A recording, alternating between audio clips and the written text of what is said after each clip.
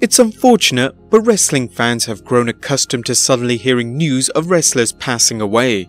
Often these wrestlers are tragically taken away from us at a young age, and unfortunately, 2018 has been no different. As this year we've said goodbye to some of the biggest legends in wrestling history and some of the most charismatic wrestlers to ever grace the squared circle. Some were massive legends, some only got their 15 minutes of fame, and others weren't even household names. But this video is to simply pay tribute to them all. Number 1. Masa Saito. Fans who are only used to watching present-day wrestling might not be familiar with Mr. Saito, a former AWA World Champion and World Tag Team Champion during the 80s in WWE, where he partnered with the devious Mr. Fuji. Masanori Saito was one of the most well-respected wrestlers in the business, as he conveyed toughness in and outside the ring. Apart from being involved in the infamous arrest where he and Cappotelli caused a disturbance at a McDonald's, he was famously involved in a feud with Antonio Inoki, where the two competed in an island death match on Ganujima Island, and wrestled a match that lasted 2 hours. Saito retired from professional wrestling in 1999 and was diagnosed with Parkinson's disease in 2000. He was to be the torchbearer at the upcoming Tokyo 2020 Summer Olympics, but sadly died on July 14th at the age of 76 due to complications from the disease. Number 2. Matt Cappotelli. WWE's Tough Enough series would give 2 wrestlers the opportunity to sign with WWE and become a wrestling superstar on a global platform. Some alumni would include Daniel Puder, Nidia, Maven, and co-winners of Season 3, Johnny Nitro and Matt Cappotelli. While some of these wrestlers managed to find success after their win, Matt unfortunately didn't, as he would only wrestle a handful of matches, the biggest being involved in the APA's Invitational Barroom Brawl in 2003 at the Vengeance pay-per-view. Not being pushed enough, Cappotelli would be sent to WWE's developmental territory OVW to hone his wrestling skills. He would win the promotion's heavyweight championship, but shortly after winning, he would learn of being diagnosed with cancer. After fighting the illness for more than 12 years, Cappotelli would sadly pass away this year at the young age of only 38. Tributes of him would be paid by many of his closest friends in WWE, as well as Stephanie McMahon. Number 3. Brickhouse Brown. After wrestling for 5 years professionally, Brown would break into the business in 1987, wrestling in Championship Wrestling Association, and went on to winning the AWA Southern Heavyweight Championship, defeating King of Memphis' own Jerry Lawler, headlining the Mid-South Coliseum. He would go on to wrestling in a number of different promotions, including the WWE as enhancement talent. News broke in 2017 that Brown only had 6 months to a year to live after being diagnosed with cancer. Brown managed to battle the illness for 14 months until the cancer got the better of him, passing away on July 29th this year. Number 4. Nikolai Volkoff. At one point in time, Nikolai Volkoff was one of the most hated figures in professional wrestling. Playing the gimmick of a Russian communist, just his presence alone would antagonize the American crowd, as his main run was during the height of the Cold War. Waving a Soviet flag down to the ring, he would send crowds into a frenzy when he demanded the Russian national anthem to be played, and with great patriotism, sing along to it.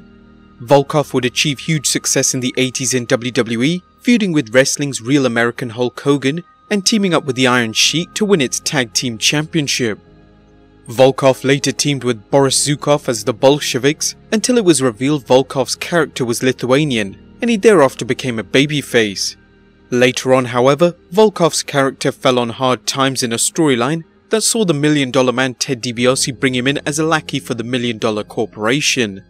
Volkoff's efforts were well recognized, and he was inducted into the 2005 WWE Hall of Fame and made sporadic appearances on WWE television. Even at the ripe age of 70, Volkoff would amazingly still wrestle at indie shows up until his death in July this year. Number 5. Bruno Sammartino. Sammartino became an overnight sensation when he defeated Buddy Rogers in Madison Square Garden in just 48 seconds to become WWE's second ever world champion. Incredibly, Bruno would hold a championship for almost 8 years, a record that hasn't been touched to this day. In fact, When he was beaten by Ivan Koloff for the championship in 1971, fans were so shocked by the defeat, grown men were even seen weeping in the audience. However, as time grew on, his relationship with WWE deteriorated. Firstly, after the treatment his son David received in the promotion, and he was disgusted by the revelation of steroids being used under McMahon's nose during the 80s and 90s, and deemed the WWE to be too vulgar during the Attitude Era. After many years of not stepping foot in WWE, Sammartino buried the hatchet with Vince and was inducted into its 2013 Hall of Fame class, and inducted fellow friend and former foe in the ring Larry Zbyszko in the 2015 WWE Hall of Fame. Bruno would pass away at the age of 82. A 10-bell salute was made at both a WWE house show in Cape Town and again on Monday Night Raw. Number 6. Paul Jones. Just hours after the sad announcement that Bruno Sammartino had just passed away, one of the most despised heels in the NWA would also go. After winning the NWA Tag Team Championship 6 times in the 70s, number 1 Paul Jones would transition into a manager and form the Paul Jones Army in 1982, a formidable stable that included WWE Hall of Famer Rick Rude, superstar Billy Graham, Manny Fernandez, and the Powers of Pain. Jones would however leave wrestling entirely in 1991 and own a body shop up until his death this year. Number 7. Big Bully Busick. Nick Busick would probably be best remembered in WWE for being its short-lived bully, as he would mock WWE fans at ringside and bully his opponents in the ring. The height of his WWE career saw him enter a feud with the Brooklyn Brawler to determine who was WWE's real bully and have matches with top superstars such as Bret the Hitman Hart and the British Bulldog. He would wrestle until 2013, even when being diagnosed with chronic atrial fibrillation. Busick would undergo surgery to correct it, but in 2015 he would be diagnosed with esophageal cancer and would go through chemotherapy.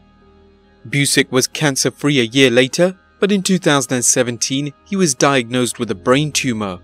Busick would pass away in May at the age of 63. Number 8. Jim the Anvil Neidhart. Nicknamed the Anvil after legitimately winning an anvil throwing contest, Neidhart quickly proved to be the powerhouse in his tag team with real-life brother-in-law Bret Hart, where he found fame and success as one half of the Hart Foundation, capturing the gold on 2 occasions. Unfortunately, once his pairing with Bret ended, Neidhart found himself paired with other wrestlers in different tag teams and a singles career which left him grounded. He would later return to WWE and join the Hart Foundation faction, feuding with the likes of Stone Cold Steve Austin and The Patriot before entering semi-retirement, wrestling sporadically in WWE, TNA and independent promotions before ultimately retiring in 2013. Neidhart would appear on WWE's reality show Total Divas, an insight into the family life of daughter Natalya and son-in-law TJ Tyson Kidd, and appeared at various wrestling conventions. But on the morning of August 13th, after complaining of not sleeping well the night before, Neidhart would decide to change the thermostat, but experienced a seizure and fell on the floor, hitting his head and passing away from traumatic brain injury. Close friends of Neidhart posted tributes on Twitter, as well as WWE posting a tribute on Raw. A devastated Natalya also donned the signature pink and black jacket at this year's SummerSlam, a tribute to her father who wore the same jacket 18 years ago at the same pay-per-view. Number 9. Brian Christopher. It was one of wrestling's most shocking deaths, as many had no idea how Brian Lawler's life had spiraled out of control so quickly. Lawler entered the WWE in the mid-90s under the pseudonym Brian Christopher, so that many wrestling fans wouldn't immediately link his wrestling career to his famous father, Jerry Lawler, as he wanted to become a success on his own. He would later partner with Scott Taylor to form Too Much, which would later be known as Too Cool. The group would be the cornerstone of the Attitude Era, where they would be massively over by bringing high energy to the ring and performing a post-match dance with ally Rikishi. However, when Lawler was released for drug possession in 2001, his career never bounced back. He would be in trouble with the law on a number of occasions. In an attempt to clean up, Lawler would reappear in WWE as part of the ongoing feud between Michael Cole and Jerry Lawler. Just as things were looking better for Lawler, he was arrested again this year for driving under the influence. Suffering from depression, Lawler was found hanging in a cell at Hardman County Jail and pronounced brain dead at the scene. His father made the hard decision to turn off his life support on July 13th. He was only 46. Number 10. Johnny Valiant. While luscious Johnny V may be more familiar with older wrestling fans, there was no denying his success in the sport. The Boogie Woogie Man was a two-time WWF Tag Team Champion with kayfabe brother handsome Jimmy Valiant, and worked along huge wrestling stars such as Hulk Hogan and Brutus Beefcake as their manager. Johnny V would dabble in acting, appearing in the hit show The Sopranos and various other small movie roles. On April 4th, Johnny V was involved in an accident that ended his life. He was 71. And number 11. Vader. Vader began his wrestling career all the way back in Vern Gagne's AWA after being forced to retire from a professional football career due to suffering a ruptured patella. Whilst his pro football career was over, the big man had a great opportunity in wrestling and would garner huge success in Japan, becoming the first Gaijin wrestler to hold the IWGP Heavyweight Championship. He would return to wrestle in the United States and find tremendous success in WCW, becoming a 3-time World Heavyweight Champion. Though Vader would eventually become one of Hogan's jobbers towards the end of his WCW run, there was big promise for him in the WWE. Vader started off with one of the best debuts, demonstrating his raw power in the ring, and main event pay-per-views with some of the WWE's biggest stars at the time. Appearing in other promotions such as TNA and AGPW, Vader would continue to wrestle and make sporadic appearances in WWE as a legend. He was forced to slow down, however, after being diagnosed with congestive heart failure, and unfortunately announced to his fans he only had a few years on the clock, but his love for the sport wouldn't diminish as he kept on wrestling despite his prognosis. In May this year, he underwent heart surgery, but he would pass away the following month. His son announced the news on Twitter.